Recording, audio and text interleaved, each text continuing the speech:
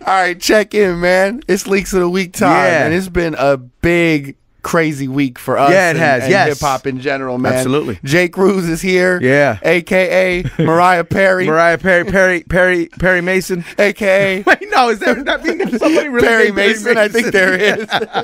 Nah, you're AKA. Perry Christmas. Bro, Perry Christmas, Perry Christmas, my G. Oh, man. Let's have some fun, man. What do you got, Just? I don't even know where to begin this week, I know, right? So much stuff has happened in the last week. Yeah. Shout out to everyone who came out to Cali Christmas. It was an amazing show. Movie. With a ton of great acts out there, man. All those videos are up right now on power106.com. Yeah. Last week we got a leak of J. Cole's album. Yes. 2014 Forest Hills Drive. Yeah. and it's finally out. What's so funny? I'm thinking about the Perry Christmas and all that shit. Is there We're more? We're going to be talking about that shit all night. Perry Dorian. Wait, hold on. Let me think of some more, dog. There's more. Perry King. Perry King. Fucking... Oh, happy birthday to Perry Bird. Perry Bird. Perry Bird celebrated a birthday. That's right. Perry King. Perry King. Jim Perry. Jim Perry. Jim Perry. Jim Perry's got a new movie out, Dumb and Dumber 2. Yeah. Right? Yes. Shout out to the pair.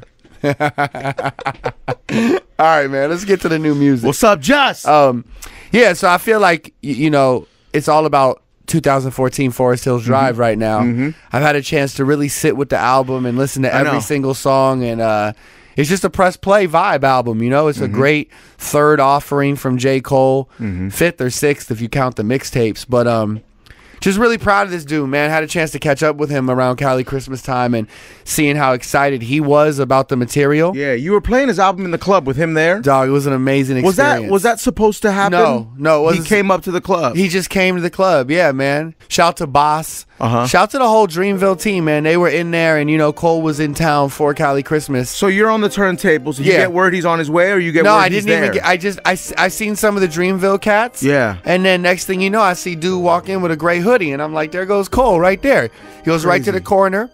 And he's just chilling out and vibing. And the whole time I'm like, should I play any songs off the album? I'm like questioning it. And we just went for it. Started playing cuts off the album. It turned into an album listening session, though. Amazing. And I know it was probably, one of the first times he's heard his music in a club like that. This album. And it's not necessarily club music. No, it wasn't. It was just a good vibe. And watching how excited he was about it, it got me more and more excited. So I want to talk about some songs off of the album. The whole album is amazing. And if you don't have it, it's on iTunes and in stores right now. But I wanted to pick two songs that stood out the most to me. One where I was really, impacted by what Cole was saying. I think he grew so much lyrically on this album. That's the Love Yourz song. The Love Yourz song is my first leak of the week from J. Cole. It's beauty in the struggle, ugliness in the success. Hear my words and listen to my signal of distress. I grew up in the city and know sometimes we had less. Compared to some of my niggas down the block, man, we were blessed. And life can't be no fairy tale, no once upon a time. But I be goddamn if a nigga don't be trying. So tell me, mama, please, why you be drinking all the time? Does all the pain he brought you still linger in your mind? Yeah, I mean, in the song he's saying no such thing as a life better than yours. I think that's like so important for the kids to hear out there right now.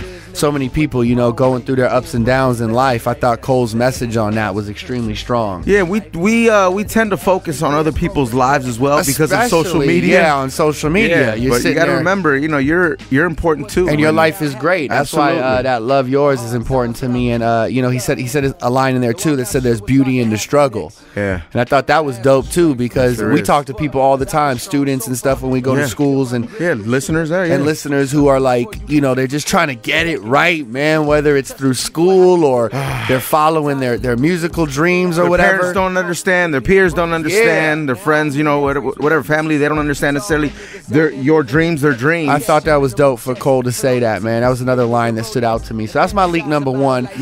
Leak number two, these kids right here, they're 3 for 3 now to me. Rae Sremmurd, man. Yeah. I mean, they came with No Flex Zone. Then they dropped the anthem No Type. And now they've got my leak number 3 right here, which is just, I think this thing's going to heat up both the lift off. It's going to heat up the club. It's called Throw Some Mo with Nicki Minaj and Young Thug. I flood the club with Shorty got an ass, some for now, some for later. Something like Nicki's, dancing like Malaya. How I'm throwing all this money, I'ma fuck around and buy her. I can flick the money all night till my wrist tired. If you put in work, this the night you gon' retire. Yeah, so that's that turn up right there. Throw some mo, man. The album is available January 6th, and you can pre-order their album right now on iTunes. So I suggest you do it, because I had a chance to hear it, and it's just filled with them things, man. Filled with them things. And also too, another quick leak that's not quite out yet, or I saw somewhere online that it kind of got out there, but you know, Nicki Minaj is on that joint, and her album Pink Print is coming. Yep. And she's got a song with Meek Mill called Big Daddy that is out of here, my G. That's crazy, yeah? Yeah, I don't want to talk too much about it. I'll let y'all hear it, but it definitely will be on the Leaks of the Week, you know, when the time is right. Yeah. All right, leak number 3. Let's take it back to the Cole album, man, because I just think that's what everyone's talking about. It's 2014 Forest Hills Drive. I already played a song that stood out to me the most when it came to, like, being impactful, and I loved Cole's story, and I thought it was really motivational. But now let's take it to the bars, man, and I'm talking Fire Squad. I mean, he comes out, first line out the gate, he says, ain't no way around it no more, I am the greatest, all right? He's coming for the crown. In fact, he snatches the crown on the song. Yeah, he's saying, I have it now. It's mine now. Yeah. I thought this was an extremely important song off of the album, and it's my leak number 3. Ain't no way around it no more, I am the greatest. Lot of niggas sat on the throne, I am the latest, I am the bravest. Go toe to toe with the giants, I ain't afraid of you niggas. I'll end up fading you niggas before it's all said and done. This nigga need better son, my Uzi it weighed a ton. I need me a better gun, in fact I just might need 2, cause niggas say they the one, and I got something to prove. Forgive me Lord, here they come, blah. That song also delivered most likely to me the most shocking line on the album, and that was the line where he said something about, you know, Elvis Presley, and how white people have snatched the sound. He said same thing that Elvis did to rock and roll, Justin Timberlake, Eminem, and Macklemore. That line was so potent to me. I was like, whoa. Yeah. There he is. I mean, they've been saying that about Elvis for a long time. You were telling me and then, that. Yeah, and then he just connected it to who is doing currently. it now. Yeah, and that's, you know, that's, God, man, that's a vicious line. It was a strong line. It was a strong line, but it's what I think the album needed. Absolutely. And I think it was like, you know, it was edgy, and I liked it coming from Cole. And the line after that, he said something about, you know, how he's going to sit back and watch the award show this year and see Iggy win a Grammy, and he'll just, you know, kind of smirk it off, something to that effect. But it was crazy, because then a few days after that, the Grammy nominations were released, and Iggy's one of the rap album, right? Best rap album, which, I mean, she did crazy numbers this year. She had a bunch of songs that we played on Power 106 and the Liftoff. Yeah. I personally thought her album would fall into a pop category. Yeah. So I know that's going to be some shock value there, and that'll be a lot of the talk. Yeah. And who knows? I mean, people were upset that YG wasn't nominated. I was upset. We were upset. That looks crazy. It's like, I thought YG. How would you ignore that? Why would you ignore that? It was released on a major label. That's right. It did great numbers as a body of work for his first project, first album. I mean, it was so strong. I definitely think he deserved a Grammy nomination. I definitely do, man. The way that whole album was put together, from the skits to track for track, it was just a press play album.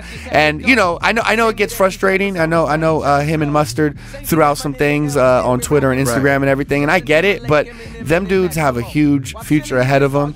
They recreated. I don't want to say actually they created a sound. They created the sound of 2014, in my opinion.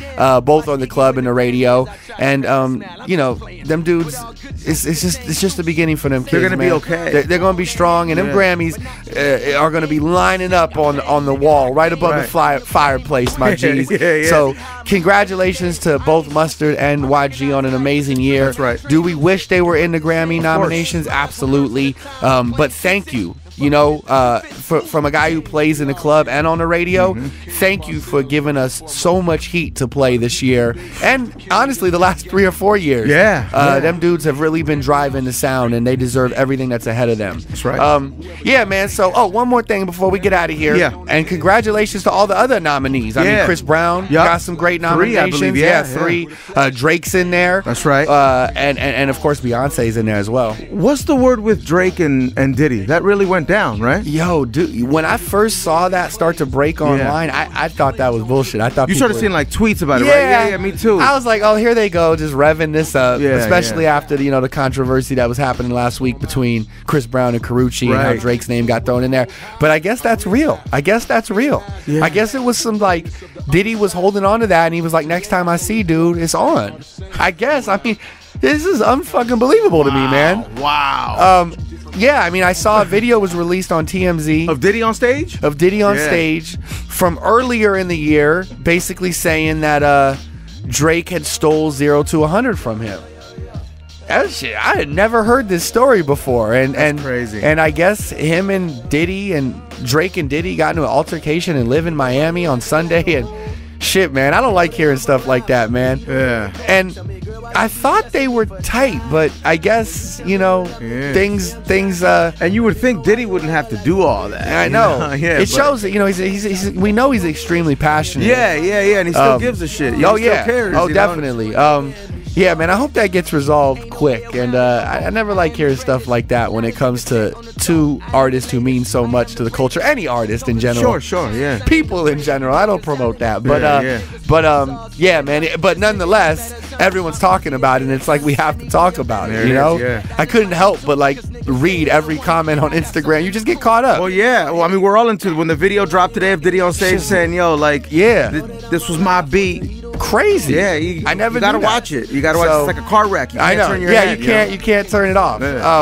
Yeah, man. So that's the leaks of the week. Do me a favor. Drop me some lines below on a few things. I want to know how you felt about YG not getting nominated for any Grammys. I want to know. Believe it or not, there's people out there that believe he shouldn't have been nominated. Well, yeah. No. I mean, listen, Childish Gambino's in that category. Schoolboy Q's in that category. That's somebody's favorite album out there. So absolutely. I'd love to hear what you think about that. Also, let us know what you think about the 3 leaks of the week this week. How you feeling about Cole's album? I'm really interested to see how everybody felt about the complete body of work now that it was released. And what songs are you feeling? There's some that we're missing. There's some that Cruz and I haven't heard yet. Let us know. Let us know what's hot out there right now. And yeah, man, we appreciate you watching the leaks of the week. And we'll do this again next week with new music talk. Special thanks to Robert Wayne Footwear and Doc Martin.